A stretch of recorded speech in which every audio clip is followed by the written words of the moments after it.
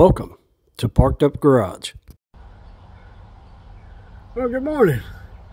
About 7 of y'all that might be working on some of the bigger stuff might want to know this. If you're doing cam and crank sensor on a Volvo D13, what you're going to want to do, let me flip you around here, is you're going to get up in here. That inner fender right there, you only really have 4 bolts. You got one here, well 5. There's going to be one there, and then the 2 that go through up here in the top. Fire this mug up, turn it to the left. Get this out. Then, when you get up under here, you'll be able to look right up there. Right there. Focus. That's your cam sensor.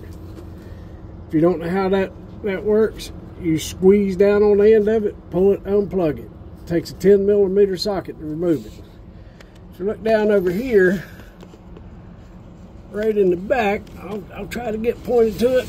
I've got the connector off right there into my finger. But I know it ain't great, but it's right there. It's got the same exact part number and same sensor, 10mm bolt. Unplug it, take the bolt out, wiggle it. Now, to get that crank loose, let me flip you back around. You're going to slide right up in here, and you'll see it right up there. Well, so I can see it because I know what I'm looking for. I'll try to get my finger right on it. Right there. I mean, I've got my finger right on the sensor. What you're going to do is you're going to take your narrow little pry stick, you're going to slide up in there between. Here, let me flip you back around again. You're going to slide right up in under the flex plate, right up there to it. Then take a small little mallet, you know, like a bumper later 400. Just give a little tap on that sensor. She'll break it loose. Then you slide it out. That one right there is simple. You just, slide it out, slide it in, put the bolt back in, plug it up. Now up there on that cam sensor, flip you back around again.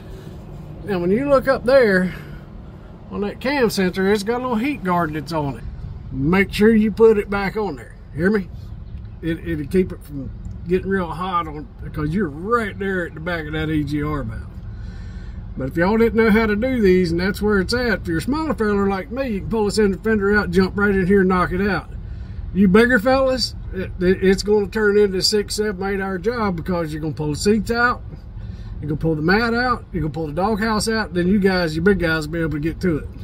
But I thought y'all might want to know that, so have a good one, and I'll catch you later.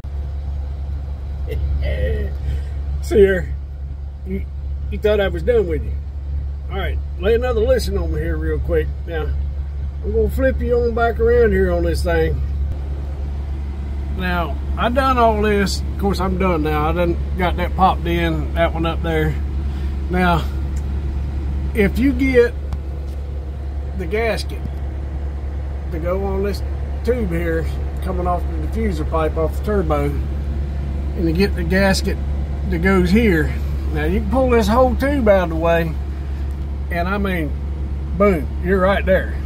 You're all over it. Really, I mean, it's just easy to do.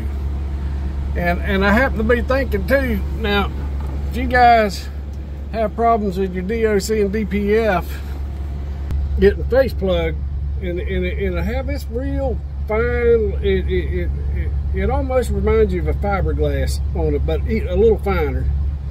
Now,